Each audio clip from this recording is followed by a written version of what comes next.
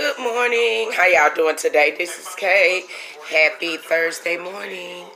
Yes, I'm trying to get back on schedule here and get my daily bread in the morning. Sitting here looking at the news, y'all, drinking my coffee. It's hot. I had to get out, cut the air on. You don't have to. You get out the shower, you be a little hot. And today is trash day, so I had to take my trash out early this morning, put it on the curb, so I can get that gone. So how y'all doing? How y'all doing? We're going to get into the daily bread this morning. And it's going to be coming out of the book of Matthew. Am I right? Matthew 25 through 37 through 40. Then shall the righteous answer him, saying, Lord, when saw we thee and hungered and fed thee, or thirsty and gave thee drink? When saw we thee a stranger and took thee in, or naked and or clothed thee?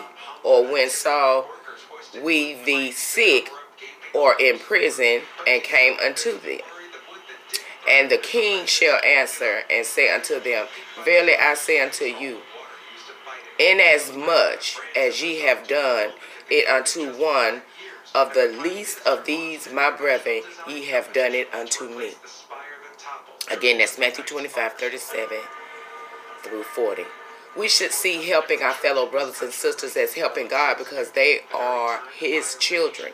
God has commissioned us to be blessings to all His children, both the lost and the found. When we choose to withhold our help, we are turning our backs on God. Make sure that your heart is set on helping those in need at all times. It is always rewarding. Thank you, Jesus. Thank you, Jesus. Dear God, I pray that I never be the person who refuses to help your children. I desire to be a helping hand to as many people as I possibly can be. Father, may I never be stingy with assistance. There is no gain in living that way. In Jesus' name I pray, amen. Thank you for that, Jesus. I needed that. Thank you for that.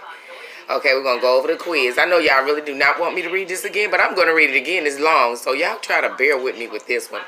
Then shall the righteous answer him, saying, Lord, when saw we thee and hungered and fed thee, or thirsty and gave thee drink?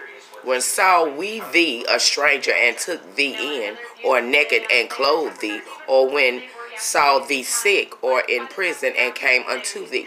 And the king shall answer and say unto them, Verily I say unto you, inasmuch as ye have done it unto one of the least of these my brethren, ye have done it unto me. Matthew. I hope you enjoyed the daily bread.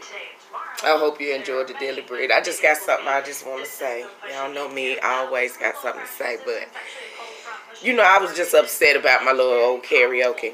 That they all over there on the floor, both of them. You see them? I'm taking them back to Walmart today, and whatever happens, happens. If they give me another one, fine. If they don't, they can keep those, and I'll buy me another one. It's just that simple. And I was saying, oh, that's why I ain't have nobody else in my house. I'm tired of people breaking my stuff, blah, blah, blah, blah. What did he just say to me this morning? Is my reward going to be great? And I'm really not complaining about it. Like I say, that's just another venting tool of mine. I get in here and sing. It sound all right to me, you know. And I play around on it. It's just a little toy, man. That's it. One toy. Blah, whatever.